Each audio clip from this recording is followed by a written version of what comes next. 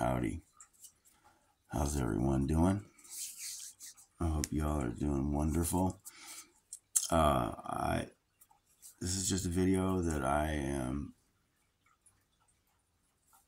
mirroring and sharing with anyone that would like to enjoy seeing something like this, because I'll tell you what, I enjoy seeing things like this.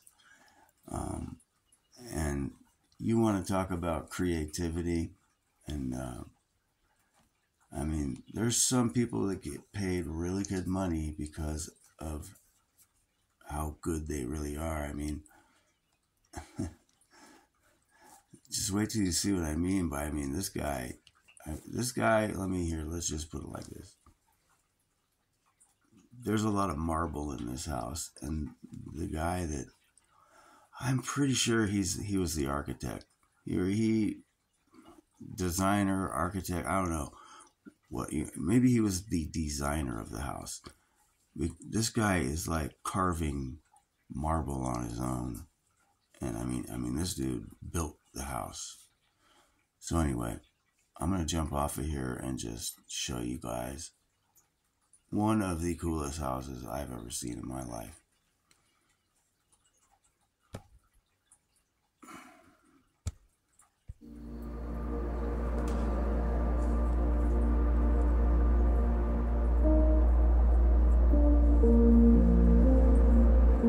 The interior design in this house, it's not my preferred style. It is my style. It's my vocabulary, my shapes, and also that's informed by the bones that Ken gave me. It's a reaction to the shapes that he laid down. Over the years, it's still changing and growing. It is almost like a living object.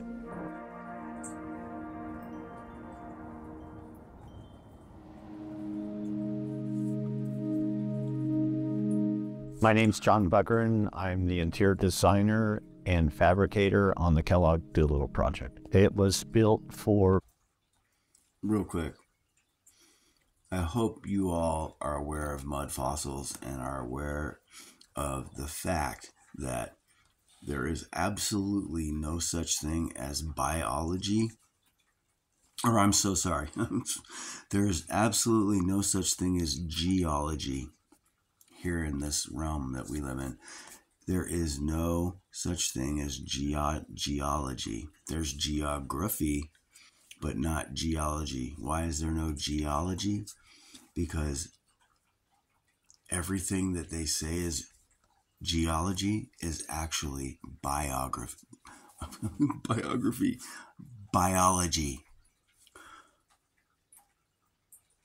Geology is made up. It is the word used for biology because that's exactly what,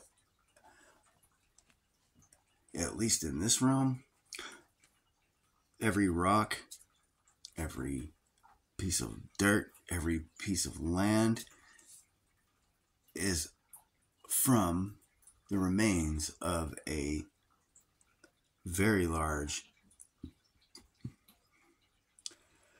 animal or person, being. I'm telling you now,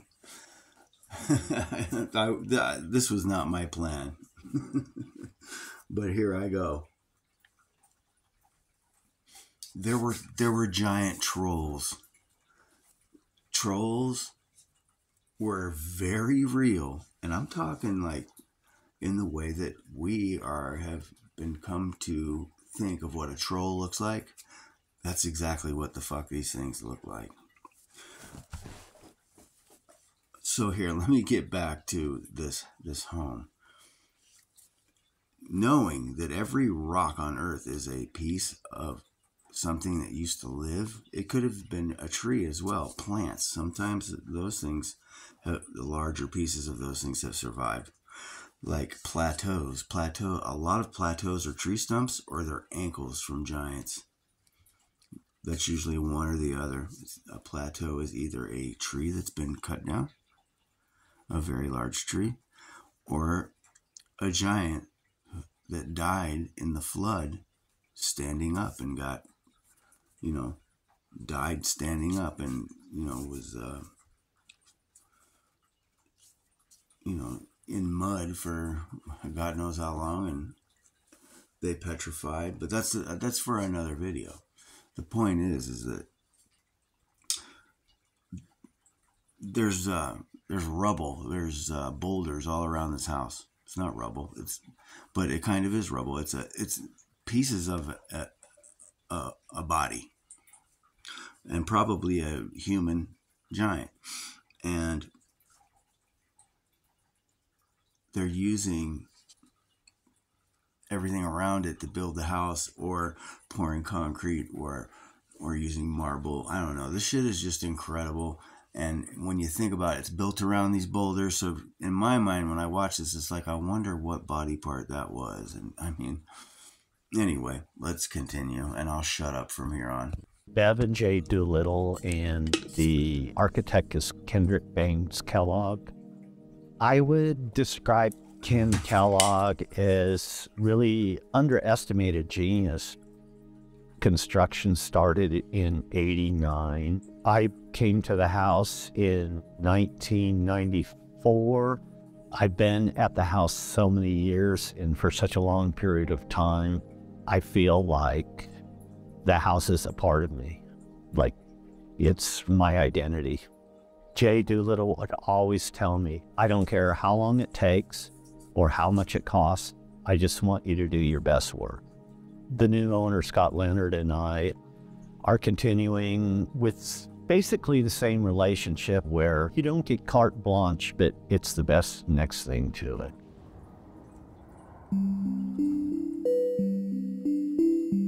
The terrain this house is situated on is 10.5 acres, and it butts up to the Joshua Tree National Forest. I'm sure when Ken saw the starkness and the beauty when he came out here, it inspired him to do these shapes. The original owner of the house, Jay, was fascinated by fossils. Every other week when I arrived, he would have another book on fossils for me, so I tried to incorporate a lot of vertebrae-type motifs. The whole time I was building it, I had a pair of headphones on, and I was listening to Miles and Monk and Coltrane. I just liked the repetition in jazz, but the whole thing forms another bigger picture, so it's what I try to do with my shapes. He's using frequencies to help his mind think The about what he's building doing. on this side is 14 columns, and on that side is 12 columns. And you can see that they don't touch. There's close to 1,000 panes of glass up there. Another challenging thing on this project is everything is coming up a golf cart path. Every piece of glass that you see in the house, some of them are 10 foot, 12 foot high, and 5 feet wide, and weigh 600 pounds. Just getting things physically moved around here is really difficult. Dude. Man. The only thing this house is missing is a swimming Bev Doolittle pool. was a painter. What were they thinking? She used these two tables here to do her artwork on, and now they're used for dining tables and entertainment. Originally, they weren't supposed to touch the ground at any point, but when the structure was done, and if you took your finger and just touched it, it would just vibrate. So I ended up putting these parts that come up to hold the glass. I lived in Carrara, Italy, where this marble's from, and I had a thin piece of it leaned up against a window, and I saw the light passing through it, and it reminded me of alabaster, which they used to make lampshades out of. And the shape is inspired by the early Sputnik satellites that the Russians put into orbit. If you see these things in the dark building, looks like they're floating like stars in the sky. Because I was working on this house well into the evening, I knew how dark it was. When it came time to make the structure here, I decided to turn it into a lighting fixture that could light up the whole house. It was kind of inspired by a skeleton that's been bleached out of the sea urchin. It's got that kind of shape, and it's got the little ridges on it. I always thought those were kind of pretty.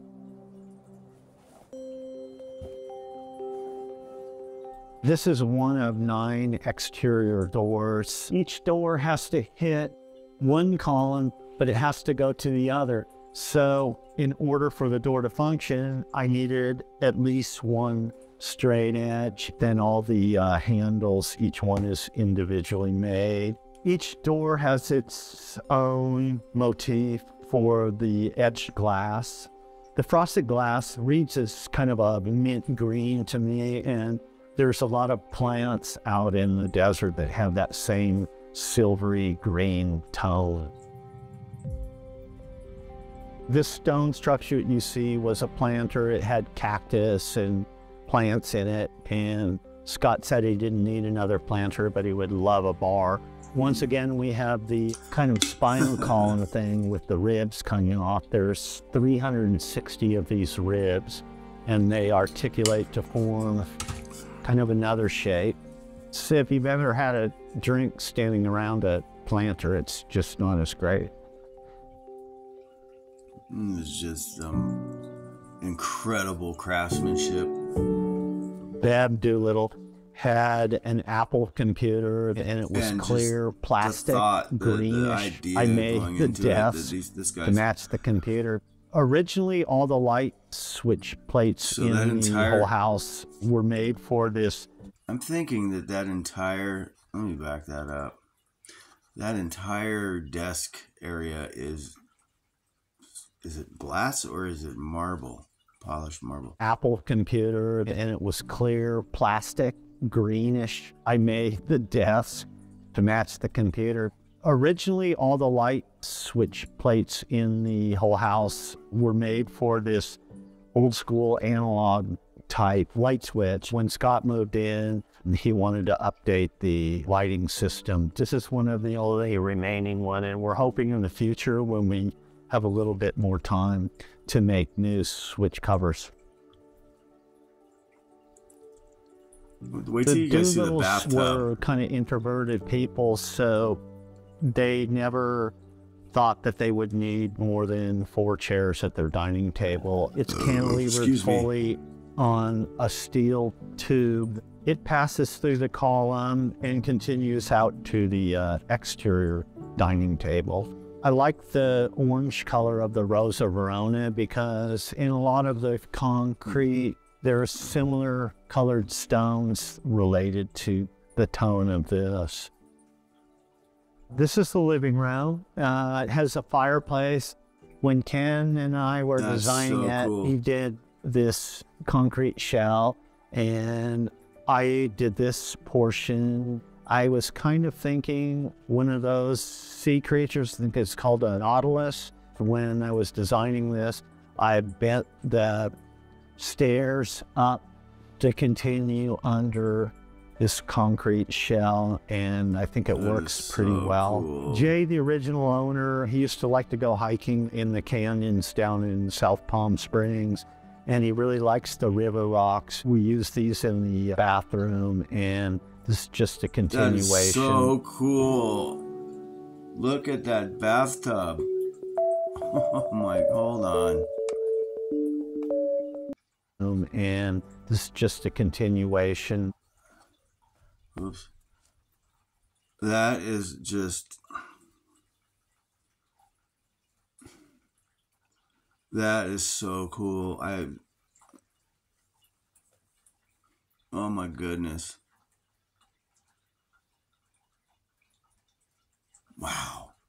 Sorry guys, that is just one of the coolest looking bathtubs I have ever seen. I wonder if those are just I wonder they had to have tumbled. I think he says that all those rocks are from around, you know, where the house is. I wonder if they tumbled them for at least a little bit. I wonder.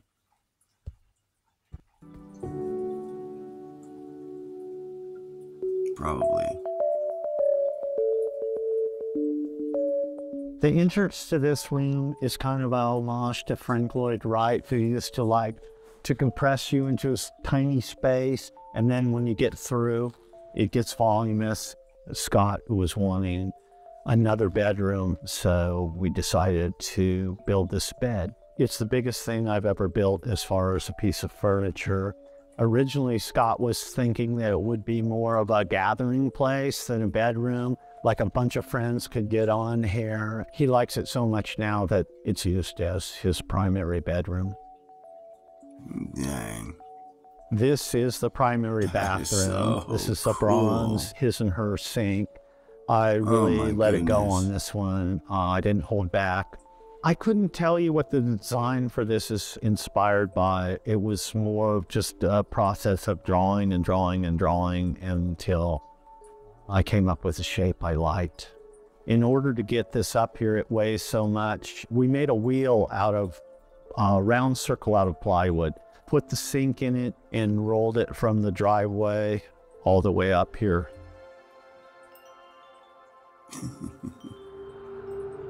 This is the primary bedroom. It's, if you see here, this is the lighting fixture that you saw before.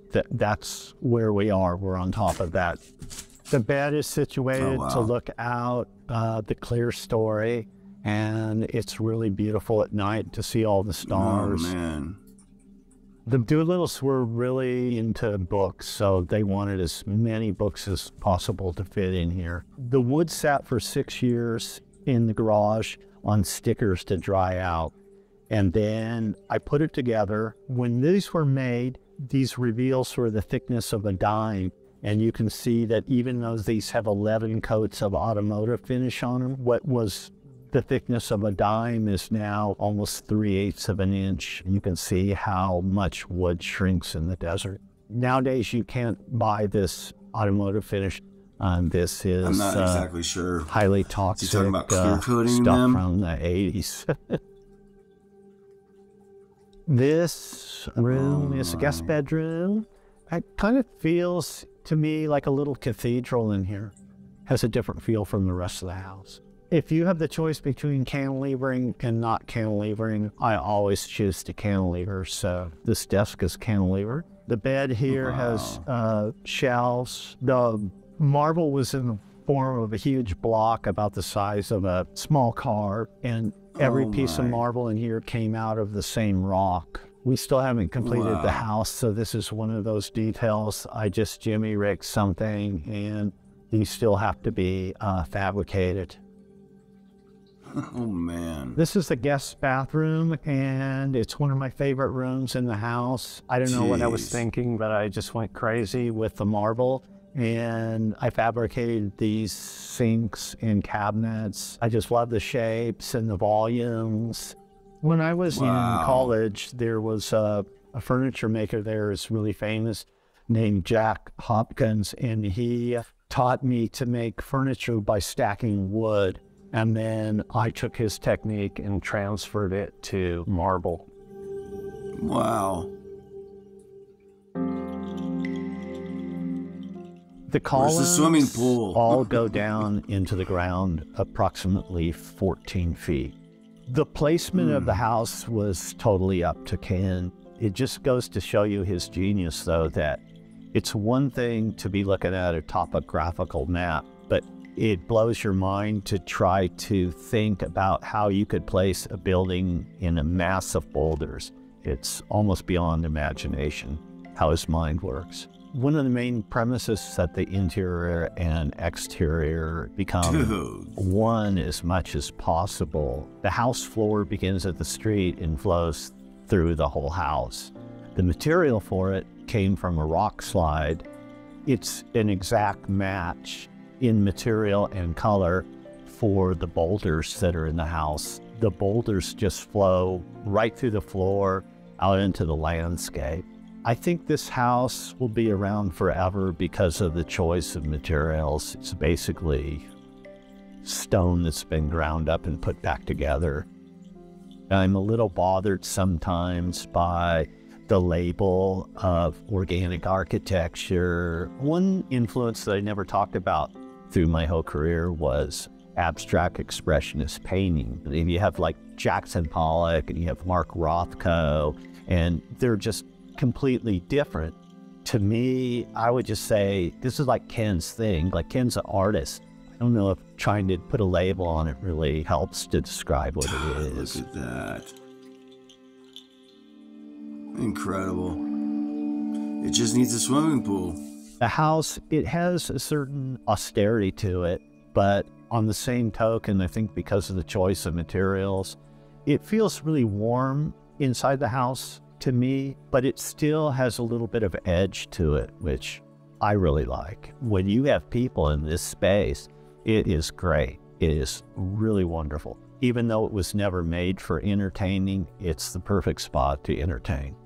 My work on the house has taught me everything about designing and fabricating. Especially in recent years, it's taught me to be more social, enjoy showing it to people, and so I feel really good about that. This house comes as close as anything could be to the feeling you get from like looking at a Mark Rothko painting or listening to John Coltrane. I hope it gets that feeling. Damn, dude. All right. Well, there you go, you guys.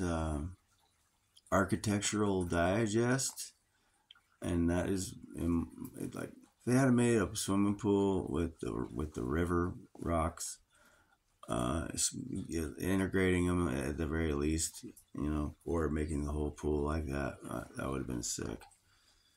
But other than that's just that's some art going on there. That's not a house. That's artwork that somebody's living in. Anyway, thanks for watching, guys. Hope you enjoyed as much as I did.